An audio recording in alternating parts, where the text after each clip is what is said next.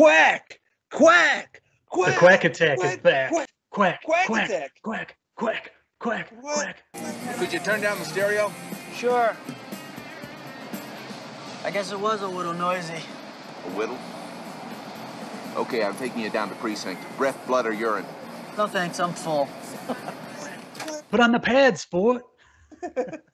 What's going on, all you wild hockey enthusiasts? It's your favorite coaches back here. Coach Logan Myers and my good mate over there. Coach Henry Hill.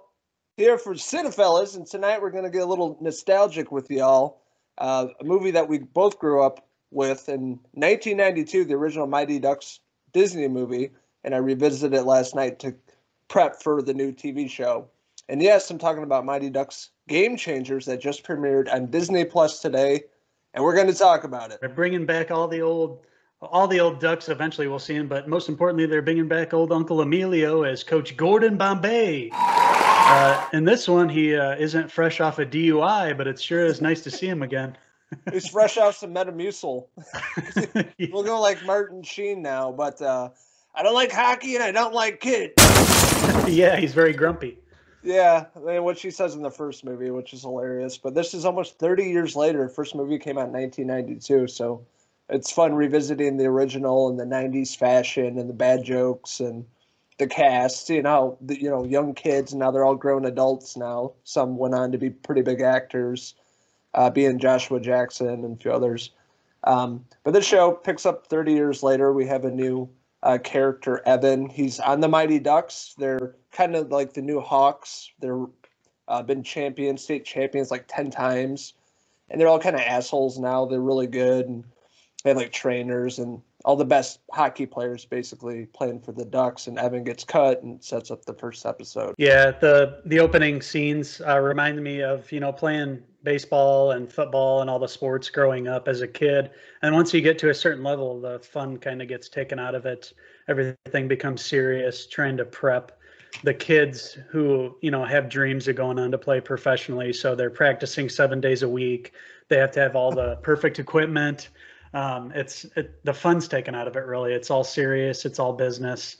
And that affects, this character of Evan, played by Brady Noon. Like you mentioned, he gets cut. He's just not fast enough. He doesn't have the right body type. All the other kids look like they're going on to be college athletes. He's just kind of out of shape and isn't taking things so seriously. And we meet his mom, played by Lauren Graham, whose character's name is Alex. And she sort of goes down on the ice and tears the coach a new one after he gets cut. Yeah, she like flips out on him, and the kids are taking video of this because it's 2021. It's not like 1992. There's a lot of technology. People have phones. Kids have phones. And they take this video of the mom snapping out of the coach, and it goes viral. And then what she says has to do with the name of the team later on in the episode. So, that leads to finding out the new name of the team, which they eventually, after they assemble their squad of do-gooders and nerds, they're going to go and have fun in their hockey team. This video goes viral, ends up becoming their team name later on in the episode, but we're introduced to the young cast, and they're pretty good for the most part. The main character being Evan, then his like buddy that has like a little hockey podcast, which is pretty cool. He's 12. He's going places in life, and then the rest of the kids that show up, a few girls, and a kid named Logan is like from Canada, I believe. And he can't dreamy, but can't skate. Yeah, they kept having this like homoerotic scene with the wind with his hair. Yeah. I'm like, calm down, boys. But yeah, you think he's gonna be a badass, be like the new Fulton, but he's not really. They got like a chubbier gamer kid that looks like Goldberg is the goalie, and the skater kid in school that's real cool, real fast on skates. And he's going to be sort of the Fulton in this. So that being said, we're introduced to Emilio Estevez returning as Coach Gordon Bombay. I hate hockey. He's kind of like he's like the cliche character you see in a lot of movies. He's like kind of run down. He has a shitty job. He runs this ice rink that's all run down, and seems like he gave up on life and not happy. He doesn't want to talk about hockey or his past. Different character, pretty much, than the first movie, where he's a successful lawyer, gets a DUI, has to do community service and sets up the movie, but completely different. He's just like older now, looks like his dad, and kind of depressed. But he was really great in this first episode. I like seeing him acting again. I haven't seen Emilio in a long time. Yeah, it's been a long time since we've really seen him in anything. I know he's been directing movies, but we haven't really seen him in too many films. I think he's done some independent work. But yeah, it's really cool seeing him step back into this role in a completely different way now that he's older. And like you mentioned, his life, he owns this dilapidated skating rink called the Ice Palace. He sort of he cleans up at the end of the day when there's like a birthday party there. He goes over and takes a half-eaten birthday cake and starts eating that for his dinner, and runs the Zamboni still. It's a broken down Zamboni that barely runs. And he's sort of down in the dumps too. So with this whole setup of, this ragtag group of kids playing hockey, it's going to sort of pick him up and get him going in life again. And I have a feeling they're going to set up Lauren Graham's Alex with Coach Bombay. I think that's going to be his new love interest. I can see it going that way, sort of echoing the first movie with Charlie, played by Josh Jackson, how Coach Bombay ends up going out with his mom. And I think that's going to echo it in this show too. Yeah, and this totally debunks our theory that we're talking about in the Cinephellas podcast, this being the adult Connie. And we knew it wasn't, because Connie's been in the pictures from the original cast returning. So it's Alex, a different character. After we meet Coach Bombay, it's time for Evan to assemble a new team. They read the rules. All they need for a team is, enough players. And so he has to go assemble his crew. He gets his podcasting buddy, like you mentioned.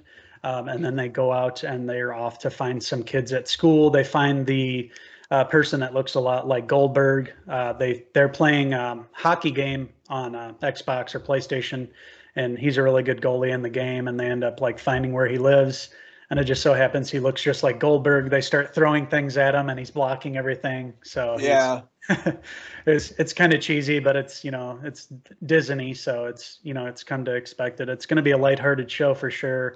It had a lot of the feelings of the original movie. I can see how it's setting things up. So yeah, overall, I really like the episode. I like the kids that they have. There weren't any kids that I didn't really care for.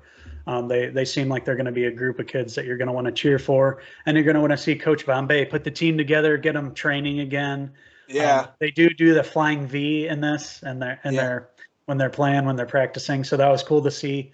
And we know that there's already a Mighty Ducks team. So what my prediction is for this, maybe they're going to play, eventually they're going to play, and they're going to maybe make a bet. Let's, maybe we can, if we beat you, we take the Mighty Ducks team name. I can see it going like that, maybe, or something like that. They're going about this like the Cobra Kai approach, where, the good guys are the bad guys now. Mighty Ducks are the bad guys.